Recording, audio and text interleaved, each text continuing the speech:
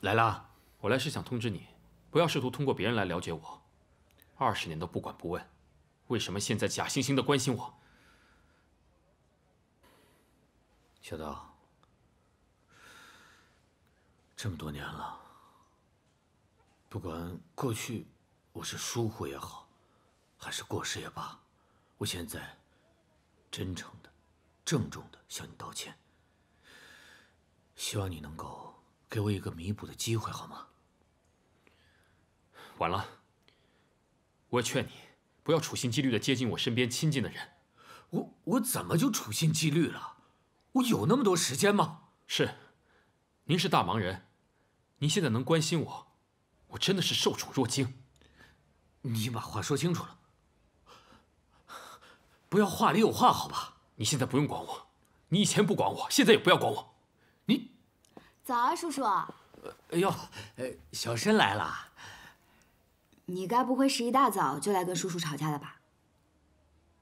没有没有，小道士过来跟我切磋切磋，一起啊来研究做菜的，是不是？啊，是吧，小道啊？啊，是。请问二位大师今天的较量方式是什么呢？啊，今天呢我们就不较量了，今天我们一起合作雪里藏针。那开始吧。好。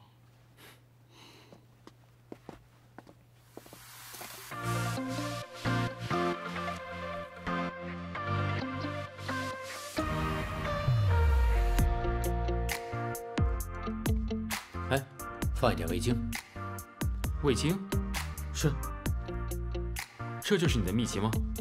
我们应该要保持食物本身的鲜美，而不是加那些量产的调料。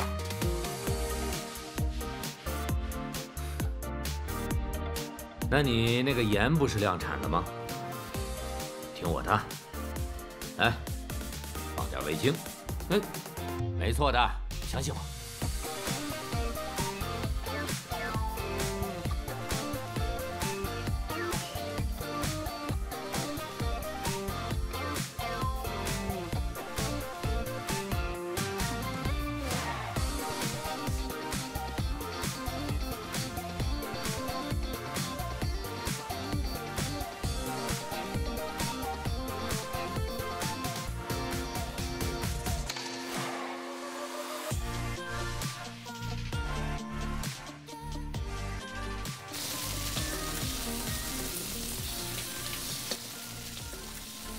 哎，等等，哎，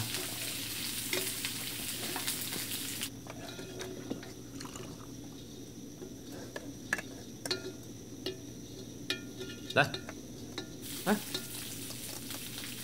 妈妈做的时候都是先放虾仁的。哎，听我的，先炒火腿。哎，快翻，糊了。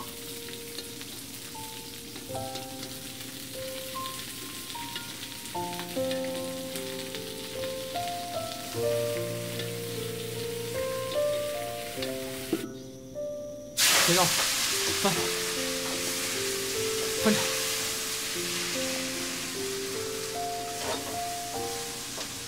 放虾仁儿。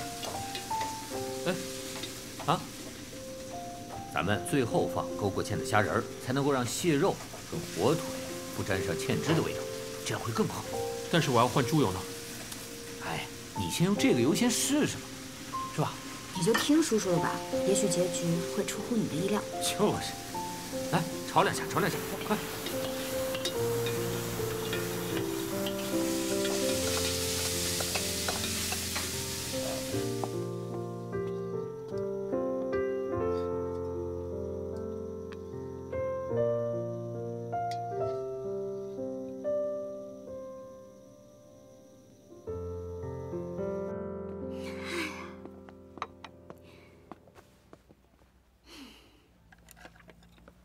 我来尝尝这个，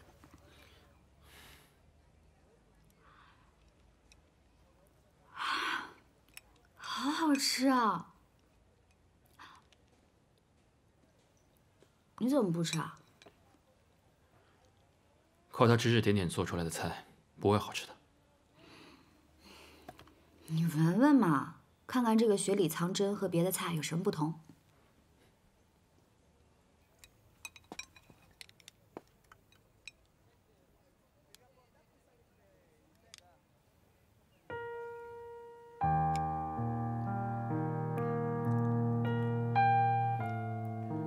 虾肉的味道更香更鲜了。这是为什么呢？你现在不觉得味精多余了吧？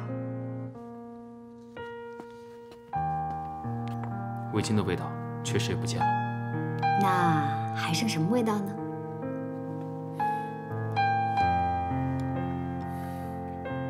火腿的鲜味儿，还有蟹肉的香味儿，都通过油传递给了虾仁儿。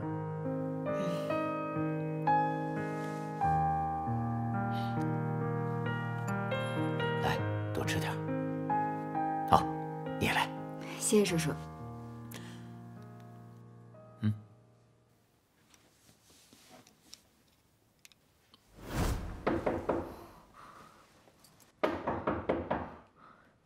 小豆在家吗？你爸让我给你送点晚饭。怎么没人呢？爸，你什么时候回来啊？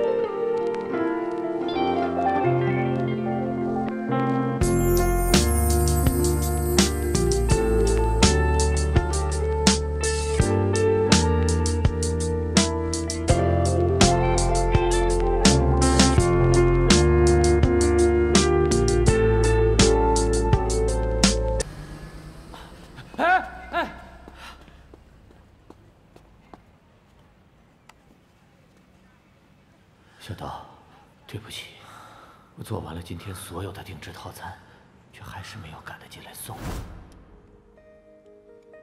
美好的食物包含着温暖与爱，也能够包容一个人的心。一个人吃饭的时候不觉得有什么，一旦开始有人在家等你，陪你一起吃饭了，才会觉得原来人生如此值得。这才是家的味道。叔叔，我想帮你们拍一张合照。好啊，来，凑过来一点，快，看镜头，看镜头，3、2、1，你笑一下嘛，再来一张，再来一个3、2、1，耶！叔叔，你看看，怎么样？哇，挺棒的吧？没想到家家有本难念的经。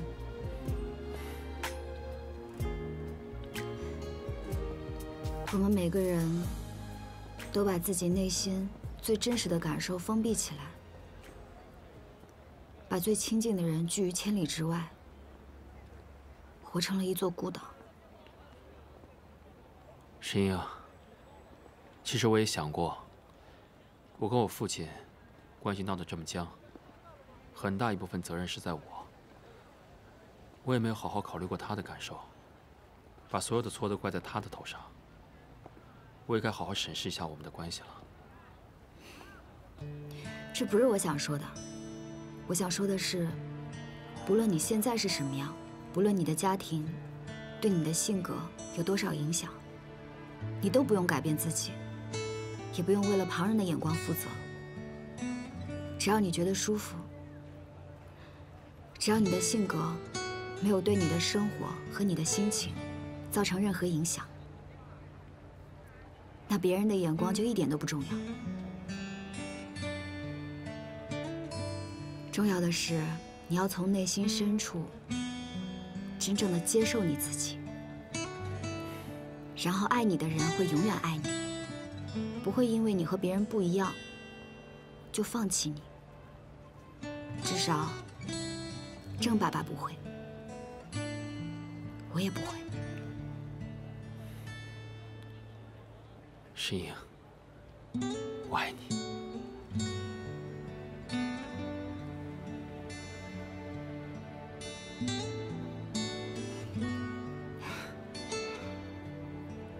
谢谢。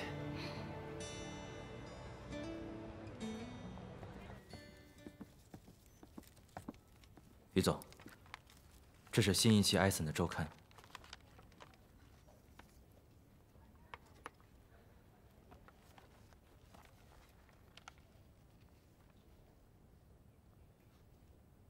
味觉的记忆最为爱憎分明，血里藏针不仅仅是一道简单的菜而已，它是父子之间爱的最好证明。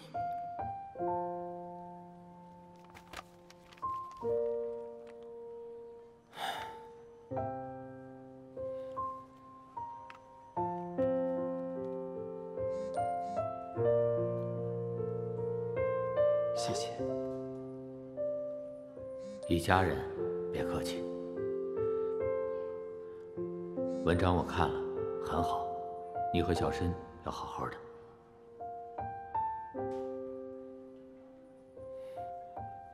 我和他有空就来看你。